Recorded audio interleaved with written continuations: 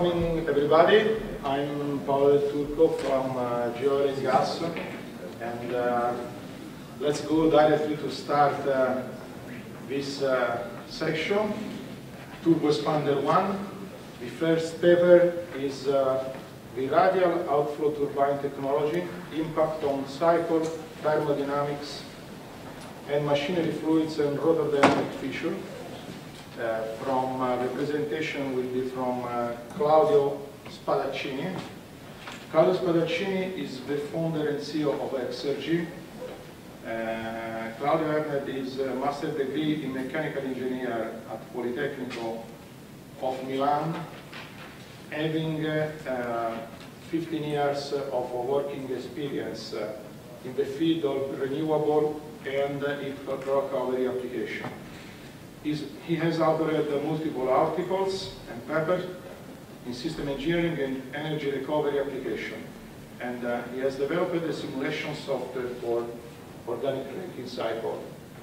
Please.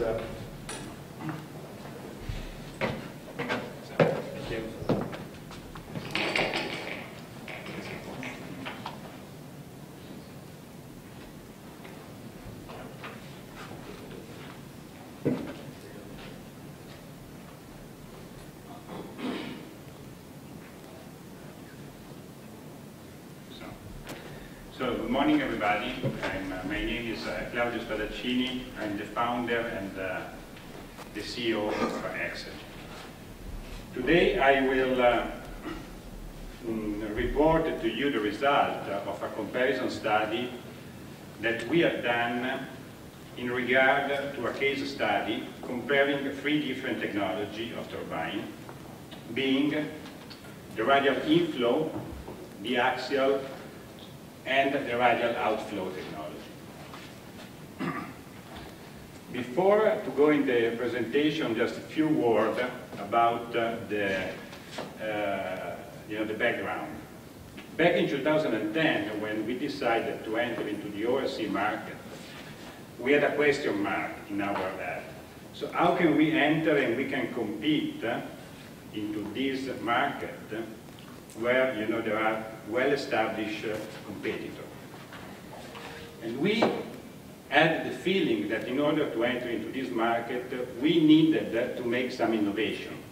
So at that point, we had the idea to introduce the multiple stage radial outflow machine as a potential step in order to be more competitive, more efficient, and give more performance to the, let's say, organic cranking cycle engines.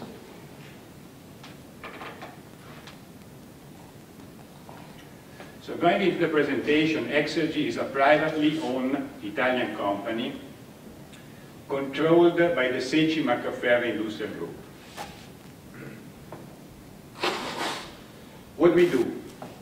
Exergy is a pioneer, as I said, of the multiple stage radial outflow turbine technology into the ORC, and what Exergy do is to undertake internally all the activities related to the development of this new technology, from research and development to engineering, manufacturing, and project management and after-sales activities. Our range of machine actually is from 100 kilowatt, let's say, to 5, maybe in the future also 10 megawatt would be available with this technology. Before to enter in the main issue of the presentation, I just show you a selection of our plant in operation. Here you can see a geothermal plant, a biomass plant, and another biomass plant that are in operation right now in Italy. Let's go to the main topic of the presentation. As I said to you, I will present to you a comparison of 3 different technology based on a case study. The case study is a heat recovery application in the range of 3 megawatt electrical. And for this application, we have optimized and we have defined a cycle in order to compare the different turbine and expander technologies. After this optimization work, we have defined this cycle that is based on cyclopentane and has the following characteristic. The maximum pressure is 30 bar. The temperature inlet to turbine is 260 degrees C. The pressure discharge from turbine is 0.8 bar. The terminal temperature difference at the recuperator is 20 degrees. But let's look, at the main data of the cycle that are the most important in order to design and define, the geometry of the expander, that are the isentropic enthalpy drop that is relatively high to be an organic Rankine cycle. It is 186 kilojoules per kilogram. That is due to the fact that the molecule is heavy but not so heavy, and the fact that the temperature drop across the turbine is relatively high. But also look at the expansion ratio of the cycle. That is, the volumetric expansion ratio is 40, and if you heard the presentation of Professor Macchi this morning, you heard how important is, the volumetric expansion ratio in order to get efficiency into the turbine. Now we go to the presentation of the different turbine technology that we have compared. The first is the radial inflow. Radial inflow can be single stage or double stage in this case. Normally the radial inflow technology for this application is integral gearbox. It means that the wheel is directly installed on the pinion of the gearbox. It is high speed, is not directly coupled to the generator. It is overhang. It means that the seal is only on one side and the wheel is installed on the pinion of the machine, and can be oil or dry gas sealed, normally use slave bearings, and has variable inlet geometry. The second solution, let's say, well-established solution, I would say the most established technology into the organic Rankine cycle market right now is the two or three stage disc and diaphragm axial turbine. This turbine normally is much more simple. It's direct drive. There is no need of any gear because the rotational speed of the turbine is the same as the rotational speed of the generator. It is also overhang, means that all the bearings are on one side of the machine. It is oil sealed and normally use rolling bearings. The third, technology we compared is our technology, is the multi-stage radial outflow turbine. Can be up to 7 stages, but that is not a limit. This is theoretically we could also go above, but normally it doesn't make sense. It is a radial outflow with or without the last axial stage. So in some cases we can also combine all the radial outflow stages with the last axial stage. It is overhang, it is oil sealed, and use rolling bearings. Now we go into the result of the efficiency and let's say of the calculation that we have done with the above specified cycle with the different technology. For the radial inflow configuration, the single stage configuration is not suitable for this case due to the very, very high expansion ratio. We have a volumetric expansion ratio of 40, and the single stage cannot be applied, or at least would result in a very poor efficiency if it would be applied in this case. The optimized double-stage configuration with radial inflow we have developed is a machine with an high-pressure stage rotating at about 19,000 RPM with a 300 mm wheel, a stage loading of 101, and a flow coefficient of 0.28. That, also according to this diagram that is by Nicholas Baines, result in an efficiency of 86%. The low pressure stage is running much slower because the volume flow is much higher. It is 9,150 RPM. It is close to 600 millimeters. As a stage loading, again close to 1, it is 1.03, and the flow coefficient of 0.32, and result in 85% efficiency. Those two efficiencies are related to the high-speed pinion of the machine, are not at the generator speed. So considering a loss of about 1 to 2%, we assumed 1.5% losses. Those two stages have about the same enthalpy drop. It means that both stages are making about the same power. We get a total adiabatic efficiency at the low-speed shaft of 84%. Going to the next configuration, we have the axial configuration. For that configuration, we have evaluated many different solutions, considering a different number of stages and different degree of reaction. The solution that at the end was optimized, according to us, is a three-stage solution with a very low degree of reaction. Let's remember that we have the assumption at the beginning that we have an overhang solution, so all the bearings are on one side of the machine. So, in order to define the number of stages, we also had to consider the rotor dynamics of the machine. And the point is that the rotor dynamic of the machine gives a limitation on the number of stages that we can apply to the shaft. Otherwise, the offset of the disc is too far from the bearing, and the bending mode are too low in frequency. Anyhow, the optimized solution we found is a 3,000 RPM machine with a shaft diameter of 140 millimeters and 3 discs, 3 stages, disc and diaphragms.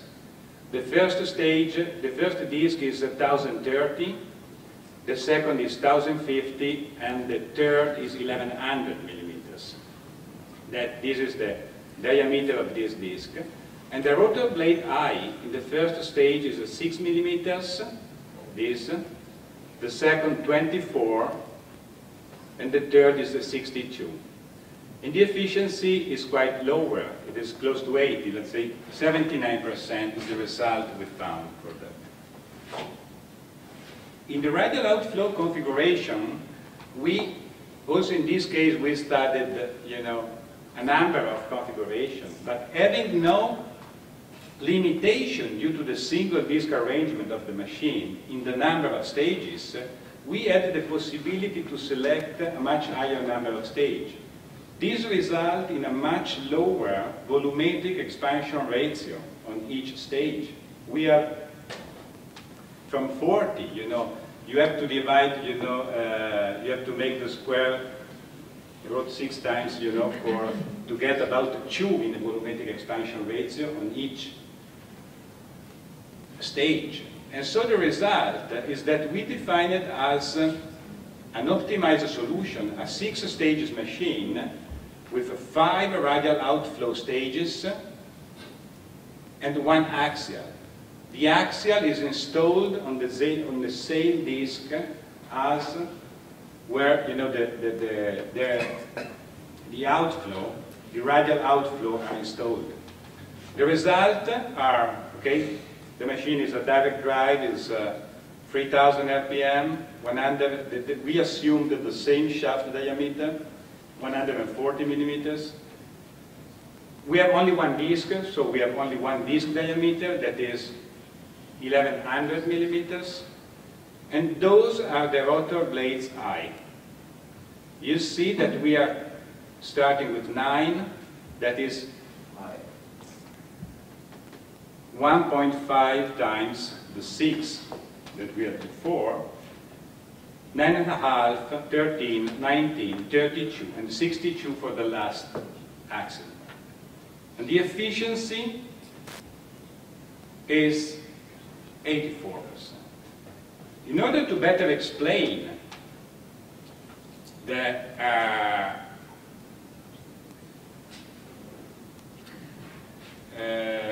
limitation of the rotor dynamics and the 3 stages, so we have, I just report to you the rotor dynamic comparison for the axial and the radial outflow machine. The radial inflow has not rotor dynamic, let's say, constraints, because each stage is installed on a different pinion. So if you add one stage, you have a different pinion and you have not an additional offset from the bearing. In the axial machine, we have considered to have those 3 discs. You remember, the first disc having 1030 millimeters and 227 kilos weight, so this disc, and an offset of 190 millimeters from the bearing to the disc. The disc 2 has about the same diameter. The weight is a bit less due to the higher blades. And the offset of this disc from the bearing is 270, 80 millimeters more. It's something like to add 80 millimeters every time we add one disc.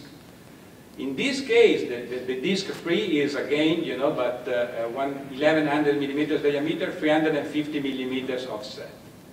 The result is that the first bending mode frequency of this configuration with those assumed data is 3400 RPM. In the radial outflow configuration, when we have just one disc, similar, let's say, diameter, a weight that is obviously higher because we have 6 stages on that, but a similar offset, 195 instead of 190, we get more than 1000 RPM more in the stiffness of the machine. And that gives a very big advantage from the mechanical and the vibrational point of view. Now, comparing the efficiency, in order to give you a better understanding of the difference of the efficiency, mainly between the axial and the radial outflow machine, you can see here in this diagram that is something like a Smith diagram, a modified Smith diagram, where in the Ashissa we have the volumetric outlet flow from the machine divided the volumetric inlet to the machine. And in the other axis, we have the specific speed of the machine. You can see here the 3 stages axial, first, second, and third stage. And here the 6 stages radial outflow. You see that all the radial outflow stage have a volumetric expansion ratio that is, the first 4 stages are below 2. And just the number 5 and number 6, where the blade eye is already quite high, are above 2. And this is the reason why we can get higher efficiency. I will go to the conclusion. And so as a conclusion, I can say that at the end of our study, we find that the radial outflow machine and the radial inflow, the 2-stage radial inflow, achieve a greater efficiency than the axial machine. And the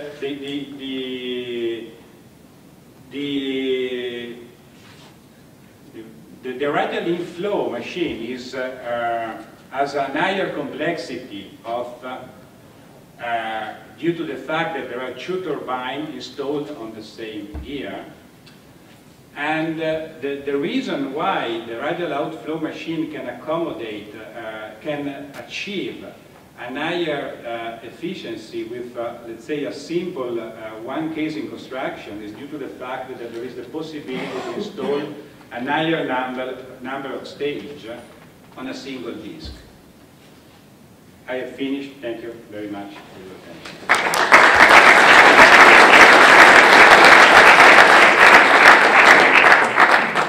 Thank you very much, Mr. Spadacini. I think there is no time for questions. We had a bit. Just one question. Okay. If you have a very big disc in your turbine, you must have a very big thrust force. Is that right? Yes. Do you have any compensation for this thrust force? That is a key point, obviously. The axial thrust compensation is a key point in those machines, and we have we have developed our, let's say, proprietary system in order to compensate that. I cannot tell you detail about that, I'm sorry. Another problem is vibration of the blades. No problems? We have not registered any problem of that, also because from the construction point of view, there are many details. So obviously, the construction of a radial outflow machine is less common, than an axial machine, and many details have been developed in order to build in reality this kind of machine. Thank you very much. Okay. You're welcome. Thank you very much.